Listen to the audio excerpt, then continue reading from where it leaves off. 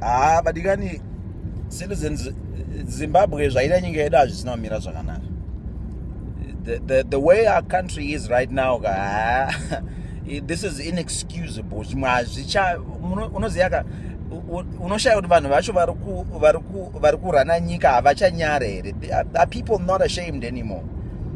We are spending days in queues to get money. Mari yacho haisi kukwana futi kuti tibhadhare. It's not enough for us to pay school fees, kuti tibhadhare marent, kutenge chikafu, to buy food and things like that. It's not even enough. And it's also when we stand up to say to our government, please change things. Vanotisunga, they arrest us, they tell us to keep quiet. Flag, chairo donzi msata akure flag. They say to us, don't carry your flag. Kupi. Manje ninda zviramba zvese I'm carrying flag rangu. This flag, I'm gonna carry it. Don't takura flag rangu inini. Apana mtemu nondirambidza takura flag renyika yangu inini.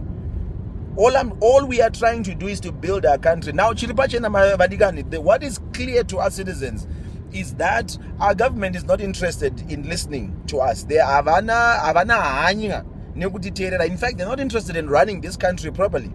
Chunu chavanogona, the thing that they are good at and that they want to carry on doing is to remain in power. Vadoramba vangoripo vachingotonga chete. Ipapo ndo pane solution yedu. Zano redu riri ipapo. Kuchinja vanhu vari kutitonga. And let me tell you something, kuchinja vari kutitonga, changing the people that are governing the country doesn't mean just changing the president cheteka.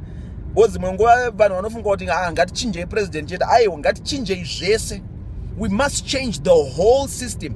Vese vari muparliament, maparliamentarians ese anofanira kuchinjwa. But we can only do that. Tinokwanisa kuvachinja kana iwewe munhu in your constituency begins to realize kuti munhu angari MP wangu hapana zvaari kuita. You've got to realize that. The person who's been my member of parliament has done nothing for the last 5 years. That's why things have gotten worse. So here's my solution and encouragement. Let's start getting ready to choose new MPs. Ngatisange kugadzirira kuchoose my member of parliament vanyowani muma constituency medu.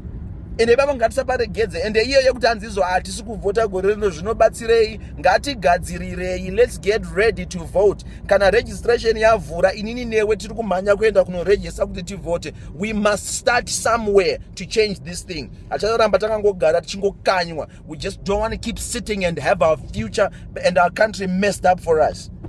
So that's my decision. In flag rangu irindataku ndautanga kufamba futi naro. There is no law that says I'm not allowed to famba ne flag rangu. This is my country, it's my nation, and I'm allowed to speak up. Yes, no passport yangu ida yakurwira kunotera passport kuti ndifambe rwendo.